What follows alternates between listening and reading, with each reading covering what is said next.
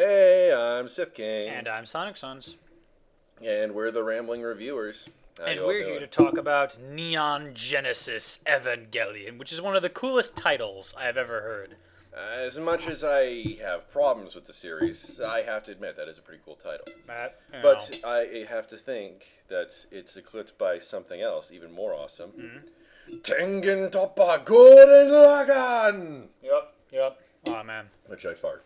It's a superior anime series in like every way to me. But, yeah, I mean, so these two shows take on big, giant robots from completely opposite angles, and they're both awesome. Eva from the much darker side, and Gurren Lagann from, darkness happens, but it's all about punching through your despair and being awesome. Like, Indeed. The power of awesomeness is an actual thing in this show. It's called spiral power. It essentially means the power of awesome.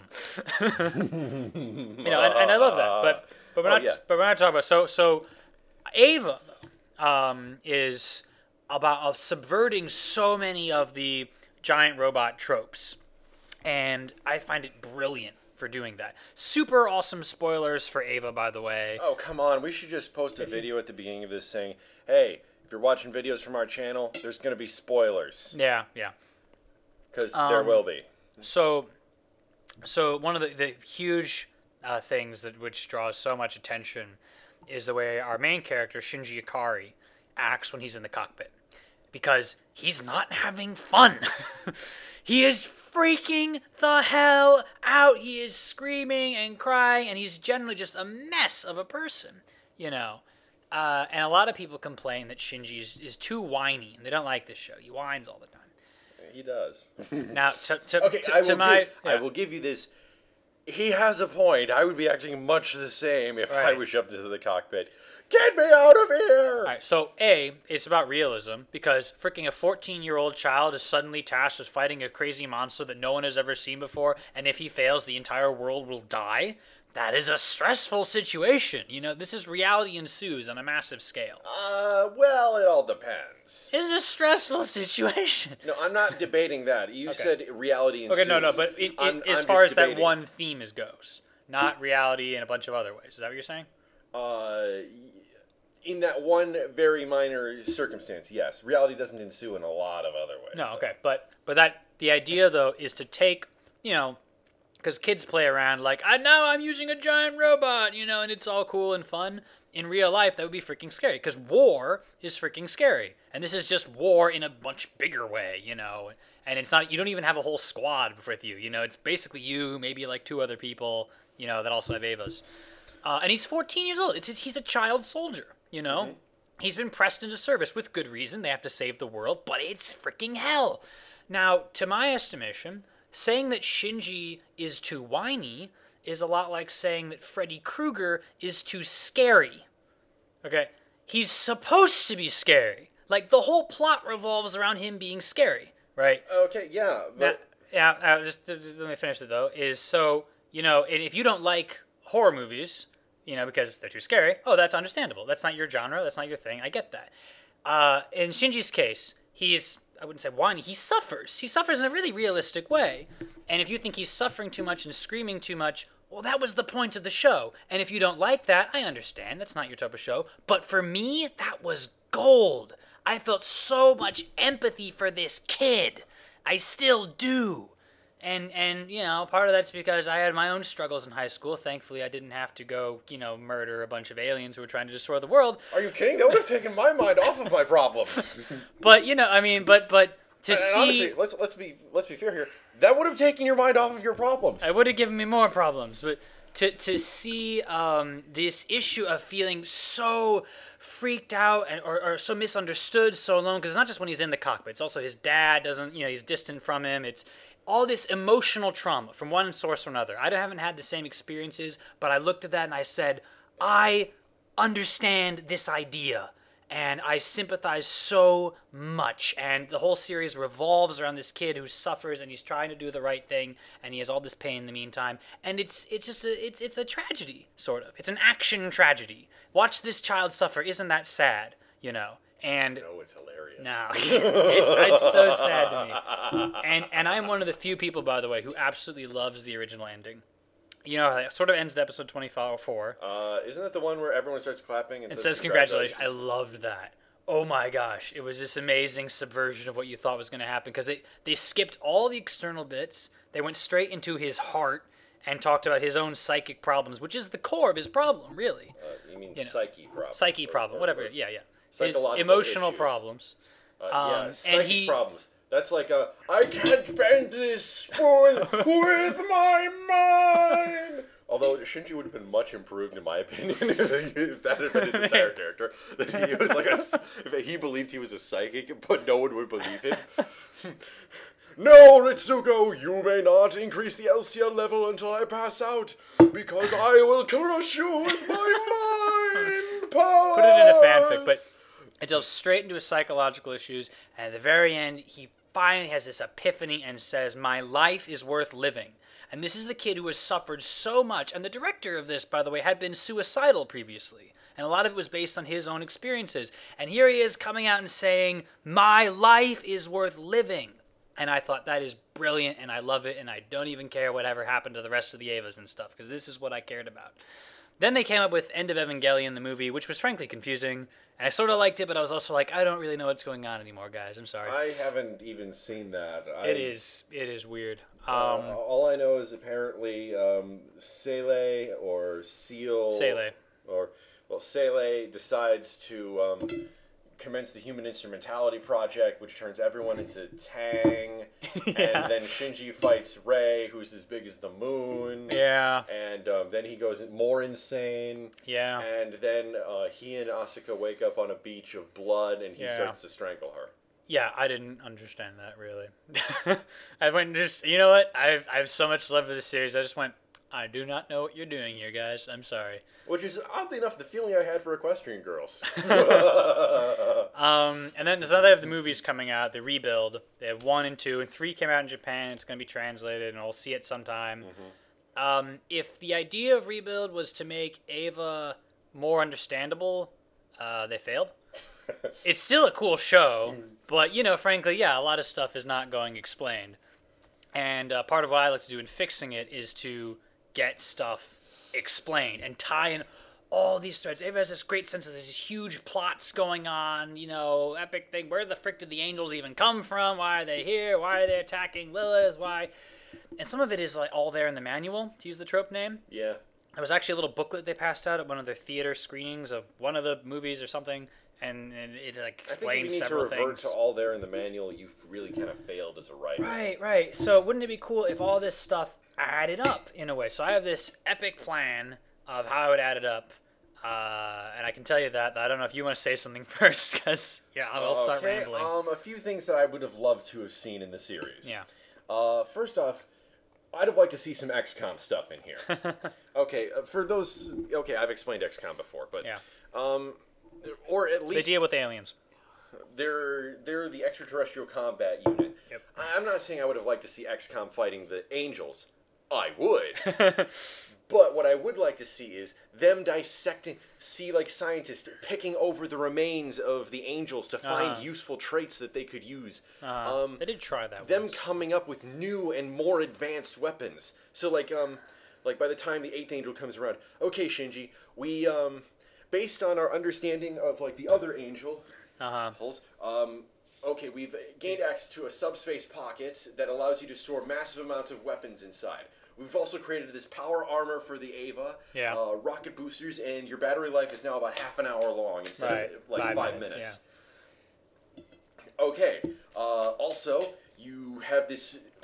Remember that positron cannon we used back in episode, 2? It was 5, but whatever. Whatever. Yeah. Episode 5? Yeah, that's standard issue now. Yeah, I mean, pretty cool. 2, I would have liked to see more international cooperation on it. Not just, Well, yeah, they did have... The one Eva was made in America, and then it got eaten up by a... Was that made... Whatever. One of them was made in America, got eaten up. Another one was blown up in its original testing site. Because something went wrong. It was sabotaged, I think. There's a thing that I'm not really fond of. Yeah. It's one nation saves the world. Yeah. And, this is usually America saves the world or Japan saves the world. Depending on who makes the movie. Yeah, I mean, and the Japanese, it's pretty noticeable when they do it. Like, the Japanese are the only ones who built this spaceship. Yeah. Yeah, bullshit. You got like 1/36 of the landmass of the Earth, and you're not allowed to build anything, build weapons, or have a standing army due to the Treaty of MacArthur. The treaty that General MacArthur wrote out. It's in their constitution, I think, is the main thing. Yeah, so no, you're not building the super-dimensional fortresses. And America can't save the world all the time because, well, quite frankly... Because someone else makes movies. Well, America can't... I mean, America is always saving the world because, well, that's what Americans want. Yeah. But I like multinational things. Yeah. Look at Pacific Rim. That was very multinational. Yeah, I mean... Now, Asuka's German. Let's give her credit there. Yeah, Asuka's German. But, like, it's also mentioned, like, she's half Japanese. And, oh, yeah, I suppose and like, Rey is... Freaking clone thing. Well, but she's from Japan, so yeah. I'm counting that as Japanese. Right. Like, everyone's Japanese, and all the best stuff is Japanese, and... Yeah. But, okay, so more multinationality. I'd have liked to see Ritsuko be Australian. Yeah, okay, I could see that. Ritsuko be Australian. Misato could be, like, Brazilian. Right. I could see that. Like, you'd see... I mean, you hear people saying, oh, yeah, the United Nations is going to cut our funding. Well, then show that this is a United Nations project to save the world from the angels. I want to see, like, large flags waving outside of the headquarters. I want to see, like, many nations working together. Okay, so X Comet up, so that's multinational and weapon upgrades. And the beginning bit with Shinji, you remember you were saying that you wanted Shinji should have combat training. You were saying. Well, yeah, I mean, if he's the third child, yeah, and they've known this for years, yeah, upon years and years and years, yeah, probably they've known since he was 4.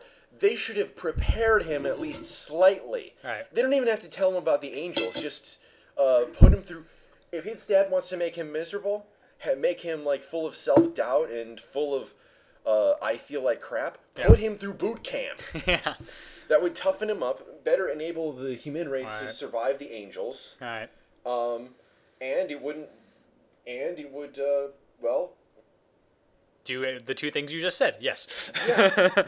2, more conventional weapons having a better effect on the angels. And yes, I know that's the point of using the Avas. Yeah. That they have the AT fields and oh no, nothing can penetrate them except for the AT fields. Except that we see that conventional weapons can affect them in multiple circumstances. Remember the angel that they had to use the dance battle to finish? Yeah. Which that was really stupid, but yeah. Yeah, I've seen so many people point out so many ways that they could have solved that battle and made it not stupid. Yeah. But they were like, okay, well, after you guys got your asses handed to you, we bombed the hell out of it with N2 mines. Yeah. Which they say, oh, N2, non-nuclear. Well, fuck you guys. The Japanese have a thing against nuclears. Well, but yeah, yes, go ahead. I get it. But, you know, if you're going down, you don't spare the non-nuclear. I'm bringing out the Tsar bombas and blowing the hell out of the angels. Yeah. But the angel was disabled by multiple N2 strikes. Well, people have pointed out, wait, if it was disabled and they're stationary for several days, 1, keep hitting it with N2s until it ceases to exist. Yeah. 2, if it's stationary and 2 of your Avas are disabled, have Rey go out with 2 progressive knives and stab them while they're motionless. Right, I didn't even think of that. You're right. You're right. 3, you have that positron cannon. Yeah, it turns out all the power in the entire world when it's fired, but I'd prefer some kid to be without his Xbox Live for 5 minutes rather than everyone be dead. I mean, that would make sense. That should just be a permanent installation on that mountain. And actually, that's my next point. Yeah. Permanently installed positronic cannons. Yeah. They work. Yeah, it was invented as a one-episode thing, which led to the neat deal of you had to shoot Rey through the back or shoot her Ava through the back. But yeah, when you think... had to shoot her through the back? Yeah, no, the thing, he shoots, he misses, the thing shoots back at him, the angel shoots, and Rey steps in with a freaking space shuttle and uses that as a heat shield, and then he has to shoot through the back of her angel and the heat shield on its way... Ava. Yeah, on the Ava and the heat shield on its way to the angel. Okay, well... Okay, which was a neat thing, but you're right, once you consider the broader implications, it's like, why don't we do that all the time? Yeah, I mean, oh no, it's the 8th angel... Okay, well, I guess. Here comes the ninth angel. I mean, this is remarkably easy. I mean, you couldn't kill the virus angel that way, which I love the variety of those angels, by the way. That was so cool. I admit, I read the manga. Oh, you haven't seen the whole show? No, I haven't. Oh, the manga's different, yeah. Yeah, the manga cuts out a bunch of angels. Like the big orb in the sky that was actually a shadow. Oh, the shadow thing. That was cool. Yeah, that I was not in the manga. Okay. Was the virus in the manga, the one that took over the computers? That was interesting, because it's like, there's an angel. Wait, where is there? Where is the... And it's just like billions of tiny particles that came in through like the water supply, and they're going into the computers. They're just crawling in and like freaking up the Magi and going to turn on a self-destruct. And you were like, the frick do we can't stomp on it, you know? Oh, yeah, we can, but, you know, it would we'd screw ourselves over. Okay, so permanent positron cannon emplacement. Yeah. More conventional weapons. Yeah. Upgrades to your things. Shinji would actually be trained. Here's another thing. We take this realism thing to another step. We give them therapy. Why is no one given therapy in this? If someone has PTSD, you give them therapy. You teach them how to deal with it. Yeah. The various cast, I have heard people say, and I am not kidding, they think the Avas run on trauma. Yeah, and I don't think they're that far off. Asuka is so mentally broken in so many ways. Right. She makes Shinji look like a ball of normalcy. Well, not really, but she is broken in many ways, yeah. Rei has Rei is broken in her own way, yeah. Rei is basically what would happen if you shoved a child into a closet for 6 years and never let him out. Yeah. And Shinji, well, he has his own emotional problems. Yeah. Give them all counseling and therapy. This is partially a Japanese thing, is they're very much not on the therapy idea compared to America. How is it that America is viewed as one of the least healthy nations? We have like the highest rates of heart cancer and we eat like shit. I think you just explained yourself. What? You said, how are we the least healthy nation? We have heart disease. We have cancer. No. America is like the least healthy nation. How is it that we have all these different problems, and yet we're ahead of the Japanese in the field of mental health? Culture is weird, man. Culture is weird. But, okay. Give Shinji and the other pilots actual person who would take care of them. Look, Misato is great. I love Misato. But the point remains that if my parents did half the shit Misato does, I would get taken away. Wow. Well, okay, I would have. Yeah, I'm an adult now, but I would get taken away. Okay, no adult should be drinking that much beer. And Rei, who the fuck gave her those living coordinates? She's living alone in an apartment that I think looks horrible. Have you seen my room lately? It's a pit. Yeah. And it's unlivable, and she's being forced to live there. Give the pilots decent accommodations. I feel like Rei wouldn't even care to get better accommodations because she just doesn't care about stuff. Well, still, just because you don't care about something doesn't mean you shouldn't have it. Yeah, I suppose. Like, I don't care if you're a Buddhist, you know, you need money just to, like, pay for your stuff and... Yep. Unfortunately, Buddhists do not get everything free. That'd be a great reason to be a Buddhist. That'd be $22.95. I'm sorry, I'm a Buddhist. Oh, well, all right then. Xbox, please. But we do not mean offense to Buddhists. No, yeah, they're fine. So yeah, Hindus though. No. They could have done better taking care of the kids. Take better care of the kids. Okay, next point. I'd like to see more evidence that the world has changed. Well, that's in the new version. The oceans are red, but yeah. Okay, yeah, the oceans are red. Big fucking deal. Okay, the oceans are red. Ooh, scary. I want to see how the people have changed since the second impact. I want to see entire religious cults. There could be a whole episode about, okay, Shinji gets kidnapped by religious cultists who worship the angels as messengers of God. Just like those people they briefly mentioned in Pacific Rim. Yeah, except I thought of it before that. Oh, okay. But, give me some indication that humanity is not just these few people who are innately screwed up. Give me some indication that there's a world outside of Tokyo 3. mention in passing, Mexico City reconstruction is nearly completed. They had a couple things like that, but yeah, you could do more. Okay. The Angels, I wouldn't really change that much. They're awesome. Although I would question why there was one that was specifically devoted to mind rape. Because it's evil. Okay, yeah, because it's evil. Yes, that's a What do you mean? I mean, they have incredible variety as it is. Why is that one particular variety odd? I don't know. It doesn't seem... I mean, the Angel's ultimate goal is to get down to Lilith, right? Okay, yeah. So he would have to mind rape everybody and then land, I guess? Yeah, okay. Okay. One pilot, one down. 3 billion to go. Yeah, okay. This seems like the most inefficient angel. Like, okay, here's what should happen. They took care of it by, like, getting Rey down to Terminal Dogma, grabbing the Lance of Longinus, and shucking it at the Angel. Now, here's what should have happened. The Angel is holding totally motionless up in orbit. America still has something like 14,000 nuclear... ICBMs! Fire! I just see this huge wall of missiles approaching the Angel. Okay, we're done mind raping Asuka. Oh, shit.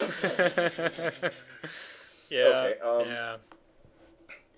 Okay, they should have had a 5-year-old child. If any of the plans that the Ava planners came up with could be debunked by the 5-year-old child, all those planners were fired. How many times did that happen? Well, okay. The part where they sent them down into a volcano. Hey, you're the one who wanted to play XCOM and grab the angel corpses and stuff. That was the whole point of that. Okay, yeah, but there's a point... And they had upgrades, too. Okay, there was a point... There should be a point where between observing the corpses of the angels and diving into an active volcano. There's room on that scale. Yeah, all right, that's true. Okay, but yeah, I'd like to see consistent upgrades. Heck, give them better bladed weapons. Why did they always have to resort to the knives? I mean, here's a sword. Yeah. Okay, okay, you want to use knives? Okay, keep the knife. Just make it a little longer. Put it on the end of a long rod. You got a naginata. You got a Japanese feel to that. It's that is nice. And it's a spear with a knife. I will go for that. I will go for that. Yeah. Okay, what else would I change? The whole thing with, okay, I have my own plans for, how the Evangelion would end, but I'm going to wait until after he's done. Okay. So what other things would I change?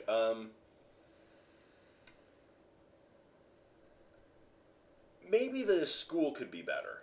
In what way? They're living in a society where they're expected to be attacked by angels at all times. Yep.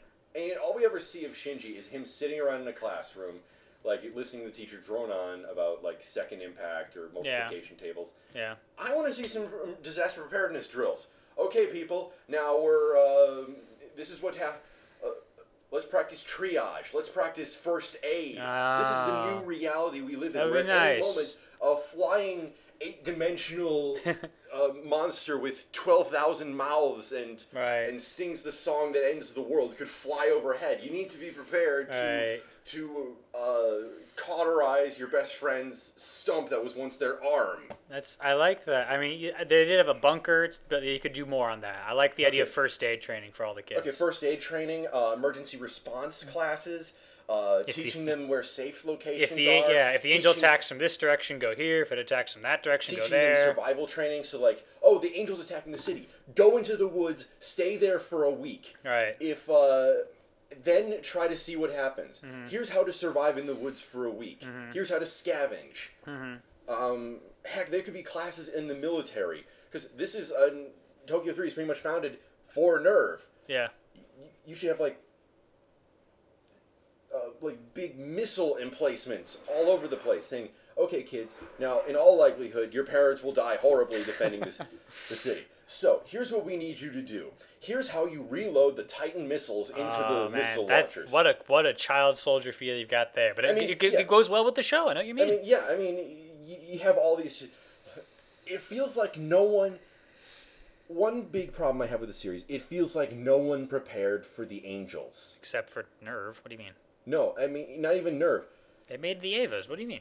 They made the Avas. What else did they do? I'm pretty sure that took all their effort. The giant god monster robots. Well, okay. I wasn't aware that Nerve was the only people who were capable of doing anything in this new world. No, but that's why some of them were constructed by other countries and then shipped in. Well, no, I mean, like, if Nerve can't do it, delegate it to other organizations, like National Angel Attack Preparedness Organization, or different weapon companies that sell missile upgrades, or survivalist training groups. Heck, some of them you wouldn't even need companies. You could just form like the Boy Scouts. So just an extension of what you were saying with the kids and the education, kind of. Precisely. I mean, and yet it doesn't feel like Toji was revealed to be the 5th child. Yeah. And yet it's also at the same time kind of implied that they know who all the children are ahead of time. Mm-hmm. So why not have all those children be prepared and be training? Okay, at any moment, you could be called upon to be the savior of the Earth. Yeah, yeah. But there's none of that. Everyone just goes about their daily lives, and it feels like they're trying to show a slice of life and how Shinji's suffering in that. Uh-huh. But it's not really reflecting the fact that this is technically a post-apocalyptic world where the Antarctica is gone, and Cthulhu, monsters that would make Cthulhu shit himself are roaming the world, preparing to come to your house, shit on your couch, and say, fuck you, asshole. Not a way to put it. Yeah. So but it doesn't feel like feel like the atmosphere that really should be present. So I will give some credit to this idea of we go to school and they talk normal stuff, and then we go to like karaoke bars and it's normal stuff and everything's normal stuff. If they did a better job making a theme out of that people are trying to cling to normalcy. And I'll still give you at least half of what you said, and there's still these triage classes, and there's still these other missile companies and stuff, but there's also a feeling of, because the world sucks so bad, we have to intentionally ignore that sometimes and like go pretend like the world is normal, because otherwise we would all go crazy type of feeling. Okay. You know? If someone pointed that, some very observant person made us say, this is how society works now. We have to pretend things are normal because every so often they go so horribly abnormal that we have to like put that out of our minds. It becomes a psychological type of a thing. And yes, I still give you, there should be a lot of that stuff, but keep the normal with an explicit, it's there for the purposes of the craziness. It's there because of the craziness. Things are so hellish that we have to go play cello now or something and just pretend and everything's okay. You know? I will accept that. I would accept that, but we never got any No, of that. I'll give you. They could have done more. Toji's like, hey, asshole, you hurt my sister when you took out your giant robot. Shinji's response should have been, if I was Shinji, first off, I would be given in a corner because I was just shoved into a machine that tried to drown me in blood liquid and had to fight a giant robot. I would be like, I don't want to do this anymore. Yep. But, okay, my reaction would be, hey, asshole, hey, guess what? Your sister ain't dead. That's thanks to me, jackass. Fuck you. Well, that's not Shinji's personality per se. Well, that's my personality. I know it is. But I don't know. He's able to say, hey, even though you saved the entire world and all of humanity last night, I'm still pissed at you because one very minor thing happened. Okay. I give Toji credit on that just for being, he's being irrational. Okay, I could see someone kind of freaking out. The world is ending. Okay, and humans have that annoying tendency to not focus on the big picture when they have something small in front of them. Right. But when you were talking about earlier was about the big picture, and I like that. The whole, the society is the whole town is a war town. It's built for the purpose of war against the angels. There's a lot of little ways you could show that. I'm thinking now, like people are dancing in a club or something, and we see like some shot where you can see them dancing, and then in the foreground there's like the emergency evacuation button or something. It's like it's got a plan that shows you to this underground bunker and lots of little details like that where in the background it's still a war town. Yeah, there could be an anti-air turret like on the corner that you have to walk past every day. Right. Yeah. People and so like some kids are like playing on it even, and someone's like shooing them off. But this is the world we live in. Like we have these turrets just sitting around. And heck, how I would end Evangelion. Mm-hmm. Okay, Can you tell me what happens at the end of Evangelion? I haven't gotten that far in the manga. Yeah. I know generally that, like, we're the final angel and... Well, no, not... I mean, it doesn't actually say that. That's, like, a common fan thing. What happens is... I forgot the guy's name, but it was so tragic, and I love this so much. But, so, this new kid shows up, and he's like... Okaru? Is that it? I have no idea. Koaru. I have no idea. I've only read the name. Okay, the kid shows Billy up. the kid. This kid shows up, and he's like, a new child, and he's like awesome at piloting Evas, and he's making friends with Shinji, and then suddenly, uses Eva. He can like psychically control him. Turns out he's an angel, and he goes down to Terminal Dogma with Shinji following, and Shinji grabs him like a fleshy part, instead of grabbing the rest of the angel, grabs him and holds him there. And I love this shot. It takes 45 seconds. Shinji just staring at his friend, knowing that he's an angel. Okay, quick question. What? You're making a clenched fist gesture, and you say Shinji follows him down. Is this with Shinji in his Eva? In his Eva, I'm sorry. Okay, in the that Eva. Makes much more he sense. Grabs the kid. Yeah. Kawaru is a midget. he's a borrower. I found another thing I would change about Eva. Kawaru the midget. So he grabs him, and he's a very long hesitation, and then the next you see is a shot of like the liquid at the bottom of that chamber, and Kawaru's head just drops into it, like he popped his head off. And that is the end of episode 24. And the implication being that was, I guess, the last angel and we saved the world.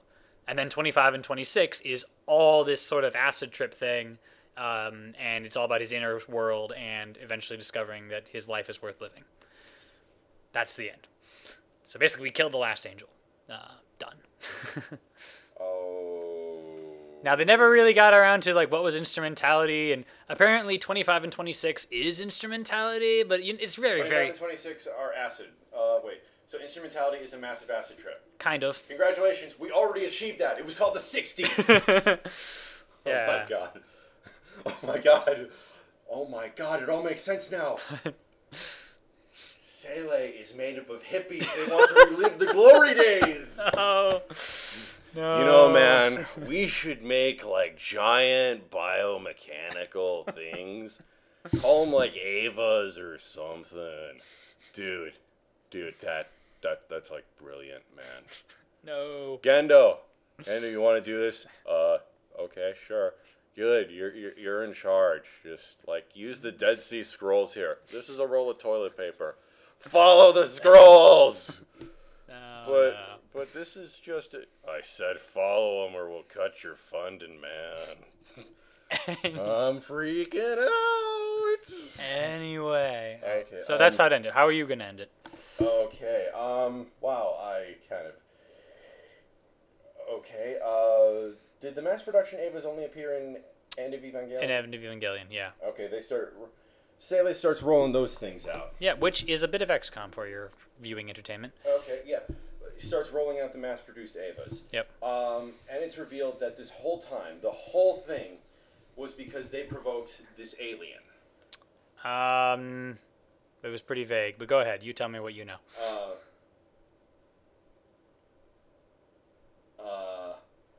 Shit. You know what? Hang on. Just you tell your I'll story. tell my story? Okay. Okay, I'll think So here's my bit. This is intended to wrap up all the metaphysical everything and the past and future of Neon Genesis and make it all make sense, and largely involves changing the ending. But I'll start at the beginning, because this will be slowly revealed, especially as things, hasten towards the climax. So there are a zillion planets in the galaxy, and some of them just have this metaphysical energy called the fruits of being. And the first one that came in that existed was the fruit of life. And there was this being that we called Jehovah, who ate of the fruit of life. And over time, he didn't eat like physically, it's a fruit. He just, absorbed its energy somehow. And he became the first angel. Because he has the fruit of life, it gives him superpowers. He can fly around in space. He's a huge monster thing. He can transform. That's what the fruit of life does. And he started up this whole thing with angels. The angels have this life cycle where the deal is they make an egg, and then they shoot the egg off into space, and it lands on a planet somewhere, burrows into the planet, and sucks away at its energy. And then the thing matures, and it bursts out as a new angel, and it, continues the thing. And because they're not like a regular species, they're a whole fruit of life thing. That's why every angel is completely different from all the other angels. So Earth has a different fruit that has the fruit of wisdom. And that means if that fruit matures, and there's a whole like the ripening of the fruit thing that takes millions or billions of years, then the creatures of this planet can evolve intelligence, and we can make machines, and we can travel to space through our wisdom and so forth. And so eventually it puts us on the same power level as the Avas. I mean, as the angels. Once the fruit totally ripens and we achieve our potential. So about 65 million years ago, there was an egg, which would later be called the second angel, the first angel. We would call it Adam. Adam came crashing down to Earth and slammed into Antarctica, and this caused the first impact, which was the death of the dinosaurs. I know realistically, the death of dinosaurs could not have been caused by an impact into Antarctica, but let's just imagine that that's how it happened somehow. Maybe there was another rock that was nearby also, but... Yeah, and considering that pretty much the most accepted theory that we have right now about how the dinosaurs went extinct is that a massive asteroid hit in the Chicxulub Peninsula in Mexico. Right, okay. And not Japan. I know. Well, no, he didn't land, he had Antarctica. We're not in Japan yet. Oh, I thought that was No, the first impact, Adam hits the thing and kills off the dinosaurs. Now, there was an angel named Lilith. And Lilith was incredibly unique among angels because she perceived that Earth contained the fruit of life. And she decided this was valuable and it needed to be protected. And she saw that Adam was sucking out all our planetary energy and it was going to kill off everything. And normally it just kills off all life, even bacteria somehow. It's a metaphysical thing. So Lilith embeds herself into the Earth in Japan. Now, she doesn't choose that for any particular reason. She just happens to be there. She goes down and she counteracts Adam's effect. As he is draining energy from us, she is providing energy back to us. So life progresses. Eventually human beings evolve. The fruit starts to ripen. We develop technology, things like this. The whole time Adam is sucking out energy and Lilith is putting it back in. And over many millions of years, Lilith eventually figures out how to grant visions to humans. Not whenever she wants to. It takes a huge amount of effort, and it doesn't always work, type of thing. But she gets lucky and happens to grant visions to these people, and they wrote down the Dead Sea Scrolls. Now, most of the Dead Sea Scrolls are what we have in real life. It's just some religious texts and stuff. But there's some secret scrolls which tell very specifically what angels are and how this energy works and the fruit of life and the fruit of wisdom and, a bunch of stuff we need to know. Now, for a long time, people had read this and they thought it was crazy. They thought, this couldn't be an authentic document or it's a document nobody cares about or whatever. But as the science advanced, we looked at some of the teachings the scrolls had on energy, this weird type of energy called AT, and we discovered it was kind of true. They didn't have all the details on the scroll, but the basics were clearly there, and it didn't make any sense that the physics of the real world would match up with what it thought to be a totally crazy scroll that meant nothing. Well, the scroll says that there are these two angels buried in the earth. One's in Antarctica, one's in Japan. So this is when Sele gets founded. Originally just to figure out what the frick is going on with this, and keeping everything secret because they think this could potentially get lots of power this way and, maybe make lots of profit or rule the world even. I don't know. So they send out an expedition to Antarctica, another one to Japan. The Japan one finds Lilith, and the one to Antarctica finds Adam. And when they get there, they poke him with a stick, essentially. They're just doing experiments or whatever. Well, this causes Adam to wake up. Now, because of Lilith, Adam's whole egg cycle has been totally fricked up, and because of that, when he wakes up, he's only alive for about 10 seconds before he explodes, and that is second impact, and that is the year 2000. Now, as Adam explodes, he cries out into the universe at this superliminal cry that angels have to communicate with each other, and he screams out that Lilith has killed him. Now, angels don't have the fruit of wisdom, so they don't understand culture. They don't really much have language to the development that we have. But if they have any rule at all, there's one rule, and that is no angel shall kill another. And if any angel does kill another, they themselves will be killed. This is very simple, They're one rule that they have. So we do the math. The second rule is no one talks about Fight Club. Yeah. So we do the math, and we find out there's and Adam's cry, by the way, like a normal voice, it gets softer as the distance goes further. So it only reaches so far. We do the math, and we find out, again from Dead Sea Scrolls, there are a certain number of angels within this radius who would have heard Adam's cry, and they can move through space at this certain speed. They can only move superluminal when they're not right next to a planet. We have that standard rule. Otherwise, they could just frick right through the Earth and blow us all up. So we know how fast they're going to get here, and in about 2014, 2015, they're going to start landing. And every one of them is going to march towards Lilith and is going to try and kill her, because that is the rule of the angels. Except for some of them. They choose... Well, actually, that's a lie. Some of them don't march. Some of them electric slide, others boogie, some do the locomotion. And the 8th angel actually Gangnam Styles all the way. Angel Gangnam Style. I'm just imagining the 8th angel just doing this all across China. and the Chinese are just like, yeah, just let the Japanese take care of it. Right, so the deal is, because we evolve all these years with the blessing of Lilith, her energy, we still require that. If Lilith dies, the entire human race dies. Like, we all just spontaneously fall over and, decompose. Because we need this energy. And it's said that someday the fruit of wisdom might ripen, in which case we would, live on our own. We'd be cut from the umbilical cord. But for right now, we need her to stay alive. And here come a bunch of god monsters coming to kill her. So... Damn it, god monsters. So Sele... trying to ruin things for humanity. Yeah. So Sele, gets into high gear and makes a bunch of contacts and starts with this whole, conspiracy thing. And informs certain government officials, blah, blah, blah, blah. And they build Tokyo 3 completely around Lilith. They put Terminal Dogma around here, Central Dogma around that, Tokyo 3 around that, Nerve, and they build the Avas, again using some of this AT technology. That box to myself, and when it arrives, I'll smash it with a hammer! Right. I want the Emperor's New Groove. Yeah. So that is the basic plan.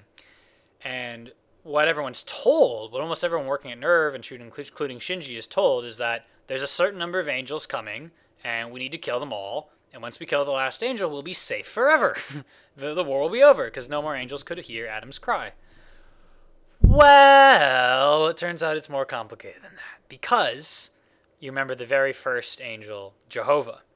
He lives at the center of the galaxy. All I said was this meal was a meal fit for Jehovah. You're making it worse on yourself, How much worse is it going to be? I'm getting stoned to death. I'm going to say it all I like. Jehovah, Jehovah. I also like Monty Python's Life of Brian. Yeah, I haven't even seen that. It's okay. It's nothing compared to Holy Grail, but it's still Monty Python and it's good. Okay, anyway. So Jehovah lives at the center of the galaxy with this huge group of millions of angels called the Host. And they swirl around him. And one of Jehovah's powers is he is the great listener. And he could hear the cry of any angel, no matter how soft it may be. So, and also he moves along with the Host. They move incredibly fast compared to regular angels, because these are the super angels. These are the archangels, essentially.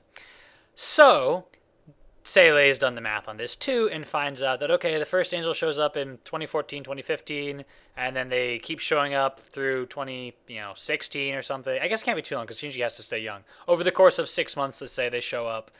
And then the freaking Host will show up. So we're going to spend all the world's resources killing one angel at a time, and then millions of angels will show up, and they will eat us all. We have absolutely no hope. Unless they're lactose intolerant. In which case, the fact that we're mammals and we produce milk will be saved then. Oh my gosh, that's so weird. All right. You've known me for this long, and you don't expect me to be weird by now. Well, yeah, I'm just saying. So, I hope they can hear you, by the way. You're all the way over there. But, so yeah, the Host is coming after we defeat the so-called last angel. So this leads us to instrumentality, which is this super secret last-ditch attempt to sort of kind of save humanity. And here's how it works. They have these weird energy generators all around the planet, and it takes many years to calibrate them exactly right, because it's incredibly complex, blah, blah, blah. But the idea is We're going to use the Evas to defend ourselves long enough to turn instrumentality on. And when we turn it on, here's what it does. It breaks down everyone's AT fields, which are the barriers that separate one soul from another. It merges all of the souls into one being. It removes the fruit of wisdom, which is hard to do and why it takes them so many years to calibrate this right, and inserts the fruit of life, having been replicated from like the corpse of an angel. Being such, the entire human race collectively becomes an angel, and no angel shall kill another angel, and therefore Lilith may die, but we're okay. And so essentially, we're 90% committing suicide here. Because except for the 10%, which are soulless, and they're like, what the hell, man? But, like, so when you lose the fruit of wisdom, you lose consciousness in its normal sense. You lose all your memories, you know. It's very, very close to just, we're going to die. It's either we're going to die straight up, or we're going to turn ourselves into an unstoppable god machine that has no human soul. It's utterly dark and horrible, right? And Shinji's going to find this out near the end, and he's going to freak out. Matt is stroking his chin like, oh, we could be a horrible monster. A horrible god monster, you say. You know, but I love that sense of absolute bleakness, that even Sele, their ultimate plan is just so terribly dark as this, as we essentially all die and, like, kind of survive, but not really. Now, in the meantime, the other big thing of Eva is that Gendo has a plan. He has his own plan. What's his plan? And so do the Cylons. So here's my plan of Gendo, and it's this lovely combination of motivations. A, total selfishness. B, tremendous love for his wife. C, a feeling that the world is fricked anyway. So his plan is to hack instrumentality. He has this thing to screw up the generators right at the last moment and make them do what he wants them to do. And what they're going to do is, first off, resurrect his wife, which is a combination of a cloning thing and, like, using his memories. And like necromancy. And necromancy, yeah. Downside, he becomes a lich. So he's going to resurrect his wife, that he's, like... His phylactery is Lilith. The one person that he really cares about. And then B, there's this distant planet that he's, like, you know, managed to... Whatever. They have this fancy science thing that allows him to view distant planets. And he's discovered this one, and he's named it Eden. And it, you know, supports human life extremely well, blah, blah, blah. And he's going to create a portal to teleport him and his wife to Eden. Now, the only problem with this is it takes up so much freaking energy that he has to burn everyone else alive in their souls.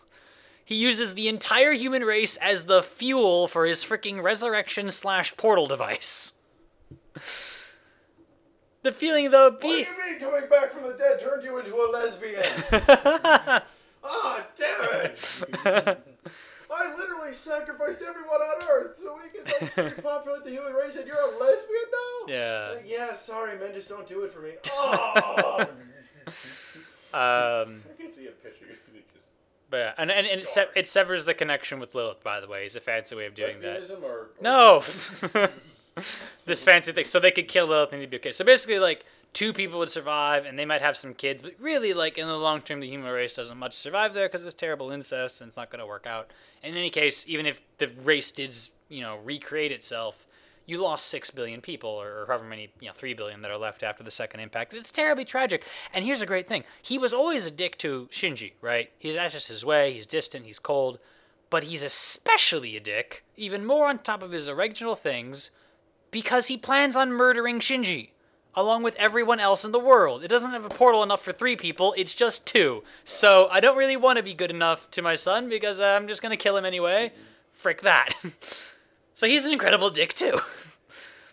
So we get near our end here, and through whatever course of events, Shinji finds out both of these plans, and is freaking out, because he thought he had killed the last angel. We had our celebration, we thought we were okay, and then somehow or other, or either maybe he finds out just before the last angel. Either way, it was going to be the last bit. We were going to be safe forever. And then he finds out, okay, we have option A, the host shows up and we all die. Option B, instrumentality, and we all pretty much die anyway. But we become an immortal god machine. We become an immortal god machine with no soul. Option C, we all burn to death, but 2 people, one of them whom is a terrible dick, will survive. And the other is my father. No. So he's absolutely freaking out about that, which of course classic for Shinji. Now here's what happens: we fight the final angel. The host is on its way, but not a couple hours out at least, and instrumentality is ready just in time. We have 2 hours to spare. We turn it on. Everyone, we turn it on, and then the Gendo activates his hacking thing, and he activates the resurrection bit. Briefly resurrects this image of his wife, who says, "What the hell? Why would you sacrifice everyone else in the world?" And this is seriously this what's the name for this moment? I don't want to say armor-piercing question, but without a question. I guess that was a question. I just asked whatever. The fuck are you thinking? It's a whiplash moment for him. It's he loses his cool because what the hell, hero? What the hell villain almost, yeah, but whatever. He thought he was justified, and here's the one person in the world whose opinion he really values, the one person he really cares about, and she says, "What the hell? No, we're not doing this." Refuses the thing, so the whole thing breaks down, and then Seele has to quickly reset instrumentality because here comes the host, right? The host shows up. I want Shinji to have visions in earlier episodes of the host showing up. He doesn't even know what that means, but he has some sort of psychic thing because of his connection to the Evas. And here they show up, and it's multicolored static because there's so many angels, and they start enveloping the whole world, not touching it yet, just gonna make a big sphere and then eat us all at once. And I love the idea of they're showing up in orbit, and then they just keep getting hit by orbital debris. It's in orbit around the Earth. Yeah. It's no, we should. I have a Hubble telescope in my eye. Human bastards. There's irony there. Yeah. So.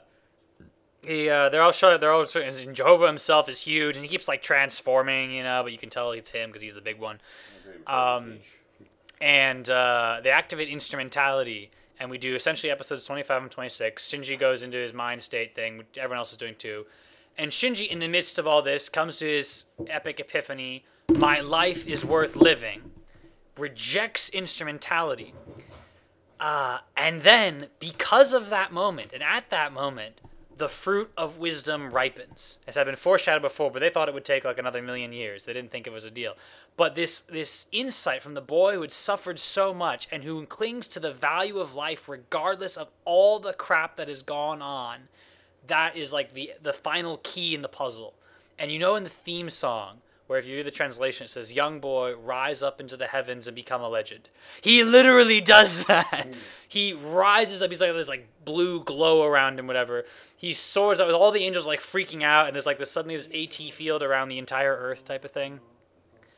And he flies up to Jehovah, and he stares him down and says something along the lines of, you didn't understand. You could never understand. But I will teach you. And he puts his hand on Jehovah's flesh, who's cowed enough to allow this to happen even. And there's this whole... the ass-kicking begins. No. And then we have... Shinji absorbed the abilities of Bruce Lee! But then we have... But then we have a little bit like the end of 2001: A Space Odyssey. It's this huge rush of images, and it's all about the value of life. And Shinji is psychically telling Jehovah and all the angels that they are valuable, and they're not like vermin or something, and you can't kill Lilith because you can't kill us, and Lilith herself had good reasons. This huge, quick montage. And then finally he breaks off, and Jehovah, transforms into this more human face and says, we did not understand. And Shinji says, please, leave us in peace. And it's a huge epic moment. I'm just, summarizing it. And then they all leave. They all just, fly away, and Shinji, descends back to the earth and, turns into, normal human form again. And that's the solution. The whole world, I love this, is saved through Shinji's emotional growth. Because everything rests on that. All our plot lines are all about these kids suffering. And he overcomes that suffering and has hope. And especially with the history of the guy who directed this had previously been considering suicide, this is the whole, Seilei's plan is like suicide, Everything here is death or suicide in one way, or murder in the case of Gendo. And we reject all that terribleness, and through that develops this supernatural means with which to get rid of the angels and survive the attack of the host. And then from then on, it's wrapping things up. We're Nerd, and we're here to say We're gonna feed you to the angels today. I thought, like, Sele could disband itself and be like, oh shit, we almost killed the world. But, like... Yeah, they should be running from lynch mobs. Yeah, I thought Shinji might psychically grant everyone knowledge of all these secrets. So, like, there's no more secrets anymore. No evil conspiracy can mess with stuff. I thought Gendo could come to Shinji apologetic, having been taught by his wife, and he would sort of freak out, and Gendo would get on his knees and he'd be crying and sort of hug Shinji. And Shinji says to Gendo, fuck you, dickbag. Well, that too, but but he says to Gendo, it's all right, you were just scared. And what a thing for Shinji to say to his father when Shinji's been the one who was freaking out all the time and his father was the hard ass, And then Lilith dies. I was going to say she was on her last breath sort of anyway. And Shinji sort of like psychically rises her up out of the ground. He has powers when he wants to, kind of. And they say like goodbye to her and she passes away. And the fruit of wisdom is ripened now, so we're okay. The human race will live on. And the very, very end, one of his friends says something like, what do we do now? And they're looking off into the sunset and he just says, now we live. And that would be the end. I would have gone for, taquitos! Come on! I'm buying. Drinks are on the house. We just saved the world, bitches! Woohoo! Yeah. Chicks dig the superpowers. I'm gonna get some booty.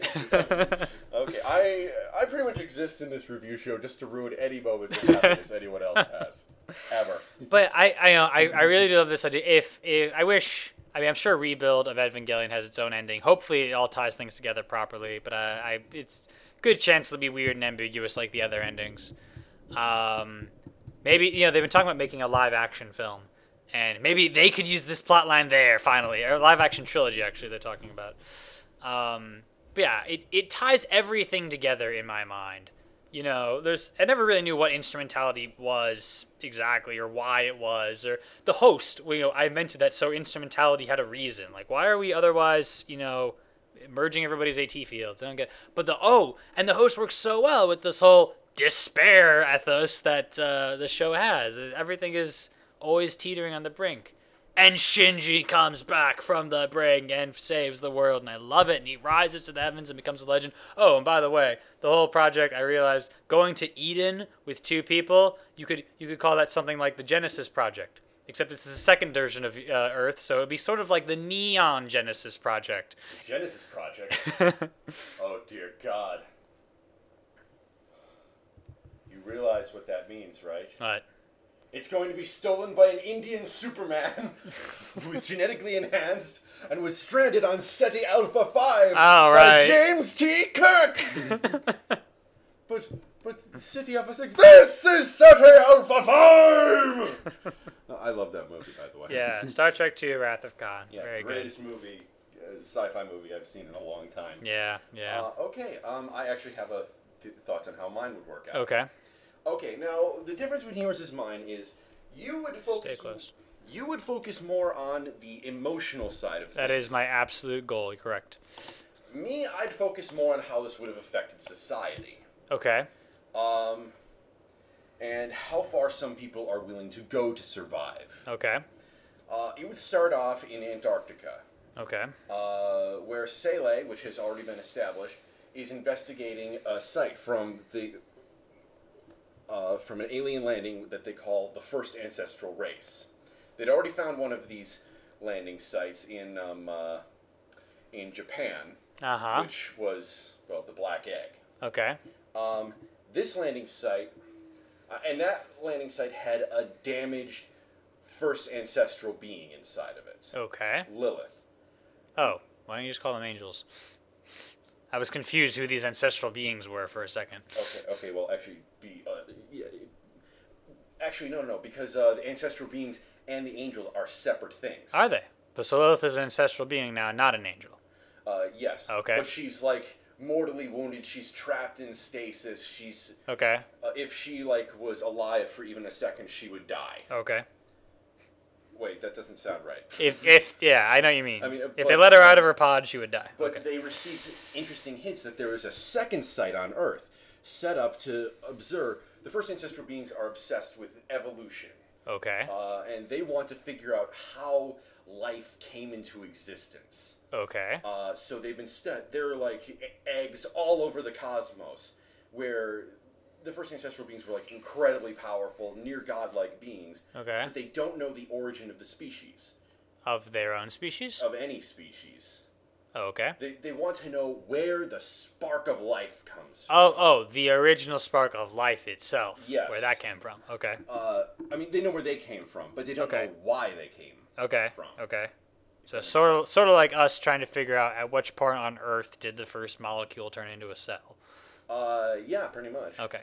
But on a galactic scale. Yeah, okay. They have like these outposts all over the galaxy where they're each conducting their own little experiments, like tweaking the life forms, trying to poke and prod and figure out like how do these creatures turn from... Figure out the lines of evolution, essentially. Yeah, and how they become sapient and sophant and whatever. Okay. Sele finds coordinates in the Black Egg to a second research site on the Earth. Okay. A replacement for the first one. Okay. Where they find it in Antarctica, where they open it up and they find the first ancestral being inside. This is Adam. Wait, I thought this one was a replacement for Lilith's. Yes? Yeah. So he couldn't be the first ancestral being if he came later. The race is known as the first ancestral beings. Oh, okay. All right. Well, it's like in Babylon 5 how there are a whole bunch of species termed first ones, even though they weren't the first. So he's not the first one. He's the second first one that we know of. Yes. Okay. Anyways, they find him and they try to glean secrets from him. They can talk to him, or what? No, he barely notices them because he's like so high and powerful above them. They're like microbes. And he's basically sitting inside this egg in Antarctica, just like chilling, like not doing anything. Well, yeah, the egg is kind of like a capsule that's feeding him all this sort of data. And I see. Okay. Technology. I mean, he's so far above everything on this planet. Like, what can we do? Okay. Well, humans futz around with enough stuff, and they accidentally kill Adam. Okay. But they don't really kill him. Oh.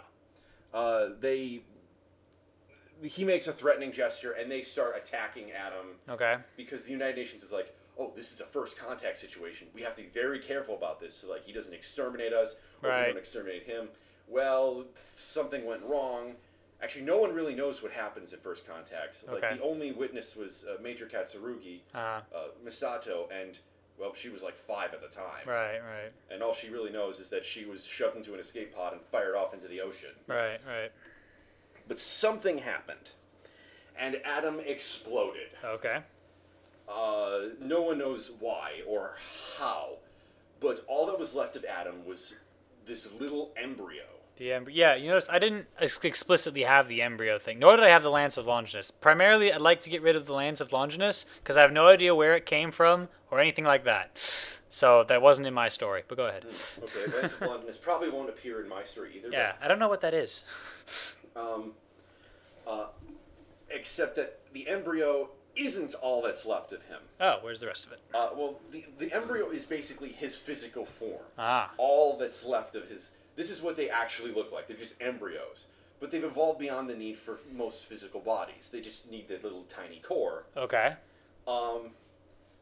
Chunks of his energy, his soul, were scattered into the world. And I'm flailing my arms like a windmill. If the windmill was exploding. But they infected different things all over the world. Okay. And like his mind is shattered and spread out over the whole world. Okay. All this, like there was one that took over a dolphin, and that became the one that Asuka killed over the rainbow. Interesting. So they basically his pieces of his soul create the angels out of the basis of pre-existing life forms. Yes. So like one bumps into a spider and it causes that one spider monster. One bumps into a flatworm and it causes that fourth angel. Yes. Okay. Naturally this causes second impact because, well, you're detonating an energy being that's the size of, well, an Ava. Right. And that's a lot of energy. Antarctica is gone now. Right. Fricks up the Earth. Second impact. But Sele is still working on interesting things. They find like interesting references to what Adam's true powers are, and they learn that he would even if this happens, there would still be that little embryonic core, and at time and effort they go and recover it. Mm-hmm. But one of the things they're most interested in is immortality, because all the members of Sele are. Well, they're, in the most scientific terms possible, they're fucking old. Okay. They want to be immortal. Okay. Good motivation. They want to be immortal. But at the same time, humanity is realizing, the United Nations releases this information. What happened was an alien life form attacked us in Antarctica. Okay. And this, even though we managed to kill it, it destroyed Antarctica and the world is fucked now. Okay. We need to get ready because we don't know how many more of these things there are. Okay. And that leads to the things that I suggested. More military buildup, focus on multinationalism. Which you could technically do that with with my thing too a little bit, at least a little bit. Well, yeah, but yeah, I know you're saying. Okay, so then you add in all the stuff you mentioned earlier. Okay. For study, the embryonic atom is aside from a few samples, which are taken to like secret bases elsewhere in the world, is moved to be with Lilith. Okay. In terminal dogma underneath in the black egg. Now, why do we have a huge city protecting Lilith? Honestly, at first it was a research base. Okay. To study the black egg and Lilith, because this is hyper advanced alien technology. Right. We could use this for so many things, and it's revealed like over the course of the series that like Lilith's black egg is responsible for like a cure to the common cold, to all sorts of cancers, to all sorts of that'd be kind of cool things. You see like planes moving around on weird propulsion systems that were based on technologies discovered there that we've crudely reverse engineered. And finally the day comes when the best experts on Earth notice something huge has started to move towards Tokyo 3. Right. And so they start moving military platforms and such over there towards Tokyo 3. Do Avas exist yet? Avas exist. And why did we build them? Because we thought this would happen? Yes, because we... one of the problems that I have with Pacific Rim is the tagline, to build fight monsters, we made monsters. Which doesn't really make sense, because we didn't build monsters, we built giant robots to fight the monsters. Yeah. But in this case, we did make monsters. Using our imperfect knowledge of the Avas, we cloned first ancestral beings. Imperfect knowledge of the first ancestral beings. We cloned first ancestral beings. To make giant robots, because we were afraid that angels were going to show up. Yeah. Part of the thing was we were hoping that we could use these things to make first contact with these ancestral beings. Dual purpose. Okay. It'd be like the Avatar bodies from the movie Avatar. Wow, except on a very big scale. Interesting. Well, they were on a very big scale. Right, no, I'm just saying. It's just different that way. It's also the same reason why in Robotech, Veritechs were designed to turn into humanoid shapes. Because the skeletons they found on board the SDF-1 were 50 feet tall. They wanted something to be able to go hand to hand with that. Interesting. But anyways, Ray is sent out first to try to make contact with this being. It's not a first ancestral being. It's an angel. They thought it was another ancestral being. Yeah, it had a similar energy signature, which is later shortened to blue pattern. Okay. This is the first angel. And Ray gets her ass kicked when fighting it. Okay. The thing that Shinji fights, that's actually the second angel. Oh, so the first one died? The first one died after the world's militaries poured so much lead into it that it was more lead than flesh. Okay. But in doing that, we learned about the angel. We started recovering pieces of its corpse. And, in turn, we started realizing, oh crap, there could be more of these things. We start producing more Avas. Okay. Shinji and Asuka and all the other people from his class are drafted. They're because do you have a reason for why kids pilot the Avas? Because I had one for mine that I forgot to mention. Shit, I forgot about that. So what I remember the whole deal with Adam, who was sucking out our energy and stuff. So everyone who's born prior to his death has something in them called the Curse of Adam. Oh, okay, good. And because of that, they can't pilot Evas. So everyone born after that can pilot Evas, and the oldest people we have since that time are 14 years old, so here comes Shinji. Okay, I'm stealing that idea. That's fine. Like, every single human being on Earth has, like, tiny bits of Adam inside of them. But since children grew... If you were born afterwards, so little bits of the energy got into you if you were alive at the time. Yeah. But if you were born afterwards, the energy is not in you, so you're okay. No. If you were born after that, it's still in you. It's just that that's been incorporated into you from the ground up. Oh, so it's okay. Okay. Yeah. As opposed to being a flaw, it's like original design. It's like shoving a metal rod through a wooden house, and versus using a metal rod as a part of the house and building it around the rod, as opposed to firing a chunk of metal through your neighbor's house. Right. Yeah. Don't do that at home, kids. Don't do half the shit we say at home. Yeah. But yeah, so they're trained to use these angels. Mm-hmm. I mean, use these Evas to fight against the angels. Okay. And all the while, we're seeing more and more military buildup because they keep heading towards Tokyo 3. And for the whole series, we don't know why. But we're also getting like hints that Sele is playing with the fragments of Adam that they stole. Okay. And they're like doing cloning experiments. Mm-hmm. And like the whole time, Kaworu is like advising them and talking to them. Okay. So Kaworu is an angel in this continuity? Yes, he is. And they know that? Yes. And if they ask him, hey, could you tell your angel buddies to stop killing us? What does he say? Well, see, that's part of the thing. Okay. Adam really hates us now. Ah, right. And it turns out that he's conscious this whole time. It's just the consciousness is spread over, like, a large area. Okay. Kaworu and all the angels have an effect similar to the Reapers. Okay. Basically, if you spend too much time in their presence, you can start to believe the things that Adam believes. Oh, so Sele has been mind controlled? It's not mind control so much as he's just so powerful that it just affects things around him. It's just like a mental magnetism? Like, yes, which explains where some of these cults come from. Interesting. Like cults that believe that the angels are here to cleanse the imperfection known as humanity from the world. Okay. And we'd have a whole episode where like some of the pilots are kidnapped by these cults. Right, to investigate them, or the audience would investigate them. Yeah. And we'd have like continually building up weapons and stuff. Mm-hmm.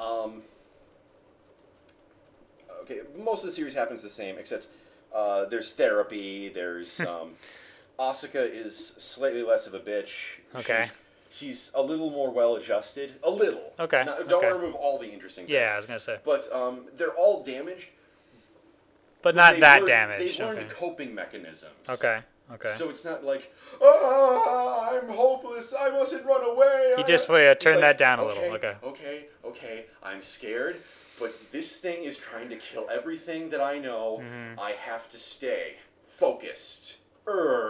Okay, that could develop over the course of the series. And like I said, over the course of it, different upgrades are being added on. You love your upgrades. Go ahead. Well, yeah. I mean, it's a natural progression of things. Yeah. And with like multiple trillions of dollars being funneled into the Eva program to defend us from the angels. Right. Well, it eventually turns out that Commander Ikari has been spending a lot of time with the little Adam thing. He eventually implants it into his hand. Right. This is bad. Okay.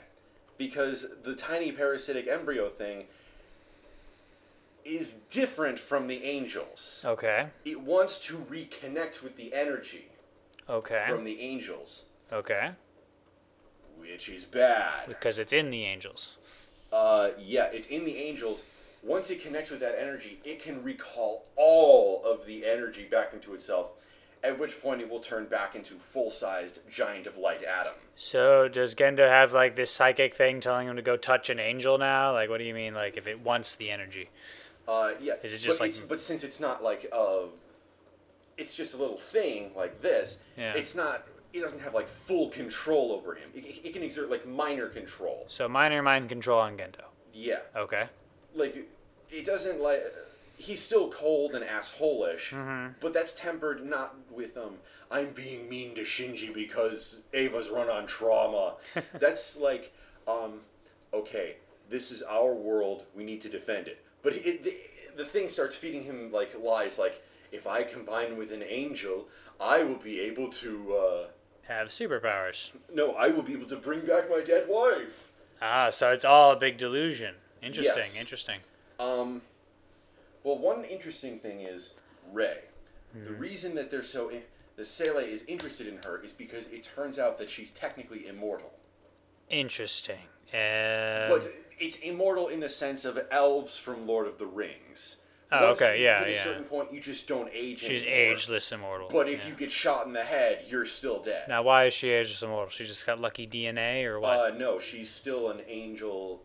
I mean, she's still like a first ancestral human hybrid clone project. Is she now? I forgot. I don't think you mentioned that part. You said the Avas are based off of cloning. Did we also make Rei based off of that? I mean, she was always a clone, but she's a separate project. She's a separate project, so she's like an immortal human, half ancestral now. Mm-hmm. Okay. Well, as the series goes on, Kaworu is like advising on how this project will work, but at the same time, there are these mass production angels also being created. Yeah. But they're being mass created... production Avas. Avas. Yep. There are a lot of weird terms in this show. Oh, I'm yeah. sorry. Yeah, that's fine. And these are being built in with the upgrades that our Avas are getting from the ground up. Mm-hmm. So they're more powerful. They have better range. Yeah, yeah. But one thing that we are keeping is that there are multiple Reis. Okay. In tanks, just in case. Okay. Yeah, this is a big investment for them. They don't want to just squander it. They want to see how this Rei project works, which led to the development of mind transference technology. Interesting.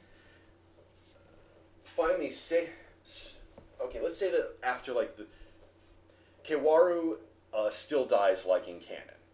Okay, the head popping. Yeah. Yep. But by this point, Seele has been perfecting other things. Okay. Namely, they've created clones of themselves where they are, I forget what the exact term is, Nephilim? They're human first ancestral hybrids. Okay. You made a technical term for that? No, I heard it used in like another Ava fanfic. It was used to describe like creatures like Rei. Okay. Where they're part angel. But they have created themselves bodies and transferred their minds into these bodies. Okay. Well, the problem is that now Adam's subtle mind control becomes really blatant. Since all the energy was dispersed every time an angel dies, it was looking for a place to go, and now it has a bunch of new host bodies. Though it can also transform random dolphins and stuff. It wasn't exactly thinking at that point. Okay, it was like it's like if you chop off your arm. Your first concern is, okay, what are my best options? Should I try to put it on ice? Should I try to get a replacement arm? Should I get a prosthetic? Should I go into therapy? No, your thought is, my fucking arm is gone! Okay, but as soon as the energy senses the existence of a half ancestral body, it like moves towards that body, like it's... Well, it's also helps. Remember, Kaworu has been advising them? Yeah. He basically made the bodies so that they'd be ideal for possession by this energy. Okay, so does the energy just like fly through the air, or like what? So do all the angels suddenly not... Do they turn back into dolphins and stuff because they lost their energy? After all of them have been dead. Oh, after they all died. Okay. Yeah. Okay. Worse, the energy goes from the first angel destroyed goes on to the next one. Oh. And on to the next one, which is why they get bigger and badder. Upgrades. They're stronger. Interesting. But anyways, now Kaworu has had all this planned from the beginning. Okay. When he knowingly sacrifices himself, so the Seele drones, which is, they're basically backseat drivers in their own bodies, hijack the mass production Avas, which are pretty much now the most powerful Avas on the planet. And it's this huge battle that goes on all over the Tokyo 3 as like regular Avas duel their mass production models, conventional weapons are firing like crazy. to try to take down these monstrosities. In the end, like, despite how Asuka is, like, killing things, and how everyone's fighting together, there's even more Evas than in canon. Like, Toji didn't get his ass reamed by like, the third or whatever angel. Right. So it's all, but still, they're getting stomped. Finally, the final mass production model, he's absorbed the energy from all his angel brothers. Well, Sele, angel, drone. A little complicated, yeah. And he drives Shinji back to one of the elevators to the Geofront and stomps him through. Suddenly they're on the Geofront. Right. And at this point, the parasite has tricked Gendo into thinking, come, make contact with the Sele drone. Okay. And the Sele drone gets out of his Eva, because Shinji's Eva is, like, wrecked at this point. Mm-hmm. Gets out, and he makes contact with Gendo. Okay. At this point, the roof blows off of the whole Geofront. Yeah. It caves in, and out of it emerges the giant of light himself. Adam. And, like, people try to fight it, but, like, you see this massive death toll going on. All he has to do is glance at a regular Eva, and boom! Mm-hmm. It's not even exploded. It's just gone. Right. Just erased from existence. Mm. It's this godlike being, something that has watched us since we were in our infancy, and he's pissed, man. Okay.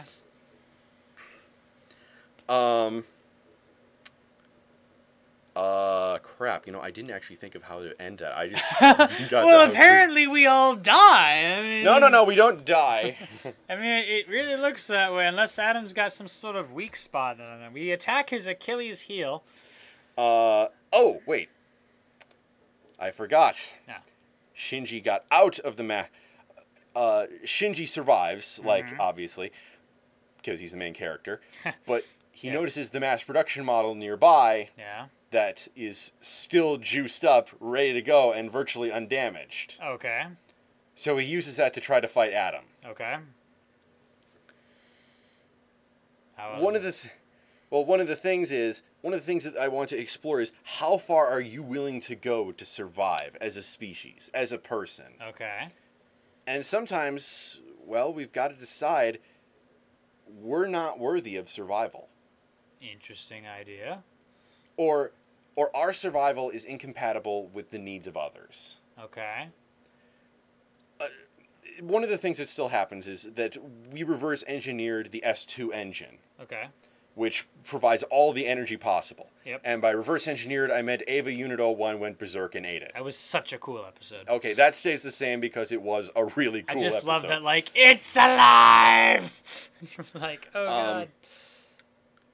Shinji, in a moment of utter desperation, decides to repeat that because he figures, oh god, I need every advantage I can get. And one of the things he taught me in basic was never squander an advantage. Okay. So he reconsumes the S2 engine from the remains of 01.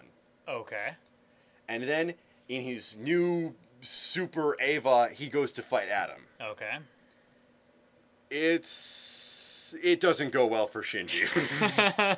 Okay. Look, people are still firing missiles, but at this point, it doesn't even matter. Right. Adam is walking out into the middle of the ocean. He's going to drive it.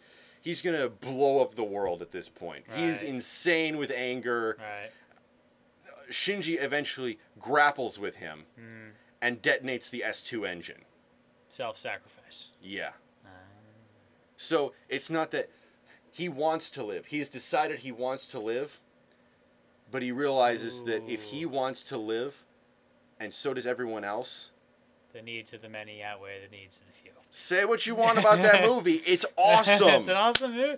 Honestly, there's quite an interesting thing if you twisted the phrase and went, my life is worth living, and then he sort of looks out at a crowd of people, whatever, and your lives are worth living too. So I'll live all your lives! and then he blows himself up to kill Adam. Now, you are going to have to explain how somehow blowing up Adam this time kills him, where last time it just infected dolphins and all that. Oh, something special with the S2 engine, I guess, that it does different sort of damage. AT fields. it neutralizes the protection around the atom around the core. So you kill the core. It kills the core, and all the angels are gone forever. Of course, this also causes a tidal wave, massive earthquakes and tremors, and nearly de-waters the Pacific Ocean, with how big the explosion is. That sounds like suck for the rest of the human race. Well, yeah, but they survive. Oh, good to know. And eventually, you see, in future times, all the technology we gained from this war, all the stuff we researched is being used to make big old statue to Shinji, I'm guessing. Oh yeah, well, but they're going out into space. They're bringing back resources, and eventually, at the end, they show that we are worthy of survival. Interesting. Because the Earth is now fixed. It is beautiful again. It is the blue-green marble. If you're gonna go with worthy of survival as a huge thing, then you have to bring in some sort of misanthropy as a competing theme, like the angels, especially with the mind control thing. Yeah, people will be the saying cults. That's what I was going with. Okay, the cult, the feeling of we don't deserve to survive. Only some of them were directly influenced by angels. Right. Others are just generally the world sucks, and you could show different areas of the world and how that would work. Many of the most populous places in the world are still slums compared to Tokyo 3 because they are slums. So that could be like a people say here and there, cultist says, a guy says, random people say, I'm not sure if we really deserve to survive. And that should be not just that the world sucks because Adam blew up, but the world sucks because people are sucky to each other. Because that becomes more just deserve to survive versus can we survive. And if you remember the Jet Alone thing? Was Jet Alone in the manga? Jet Alone was not in the manga, but that's one thing that I would like to keep in there. So that would be... If there was a little bit of infighting in that way, Jet Alone's doing their own thing, we're going to sabotage them. If you took that up further, that would be interesting. And matter of fact, now here I am, I'm changing a bunch of stuff all of a sudden, but you're talking about internationalism, right? Yeah. Suppose we don't start off quite so international, and everyone's competing. It's a little more World War Z, where everyone's freaking out at the apocalypse, and they hate each other. Yeah. And through the course of the series, we unite, and we prove our moral standing, and we say... now that we're united, we make these greater efforts, and therefore eventually win against. Oh, I'd like to see in the later episodes, Jet Alone let's say that Finland or the European Union was sponsoring Jet Alone. Have an angel destroy Paris and burn England to the ground. Have that happen, and that really emphasizes the need for the rest of the world is not immune to angel attacks, and that'd be something else. They ultimately, all the angels eventually end up in Tokyo 3, but have them attack other places in the world first. Okay. I never think you explained why do they all aim at Lilith? They're not aiming at Lilith. Oh. Remember? They aiming at Gendo? Mute it. Oh, sorry. They're going after the embryonic atom. Okay. So everyone just thought it was Lilith, but that was not true. So I got that a little mixed up. Yeah, so that's my idea of how Neon Genesis Evangelion would go. Interesting. Well, your theme of the world deserves to live and my theme of my life is worth living, and by extension the rest of us, are pretty parallel. I just took the more emotional approach to it, especially with the acid trip. I don't even like calling it an acid trip because I personally hate drugs, but essentially, yeah, the weird, internal experience. And you take it in a much more external experience. You focus on the military build-up and the things like that to make the logistics of it work. Yeah, I like world building. Yeah. Now, there's room for synergy in our views there. And I didn't realize you had such a detailed thing planned out there. Good for you. Yeah, you're not going to believe this, but I kind of came up with all of that on the fly. Really? Good job. Yeah, actually, the biggest thing coming up with... I liked the ideas of militarization and excommification and more DACA, and humanity is fighting together, and the world has changed because of the apocalypse. But I needed a reason why all that would happen. And okay, how do I do this? Okay, Adam infected things, and okay, it's a threat to the world now, not just to Tokyo. And You know what? Gendo takes a trip to, like, freaking Brazil to look at the newest research project. Do it! And the latest angel attacks Brazil. And, like, only later does someone put 2 and 2 together and go, wait a minute, as soon as Gendo leaves... Like, right at the end, maybe, they'd be figuring it out. By that point, he's already, like, under the spell of Adam, you know? Yeah, I mean, and actually that would make sense. Like, the angel would attack Brazil, and then, like, oh, geez, being so high-ranked in Nerve, he'd have his fingers in a lot of pies, wouldn't he? Yeah. So he'd be visiting, like, all these different places, and angels would attack those places. And Avas need to follow him around, practically. You have to get the logistics worked out, how many Avas there are, you know. Because if you want Shinji to be involved in most of the battles, he's going to need to walk around with Gendo in his Ava. But either way, yeah. Except for Jersey, it's defended by this fat guy with a robot with a Plymouth Barracuda for a head. There you go.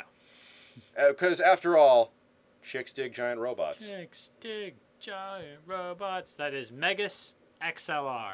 You notice I put a large space before I said XLR. Yeah, I know.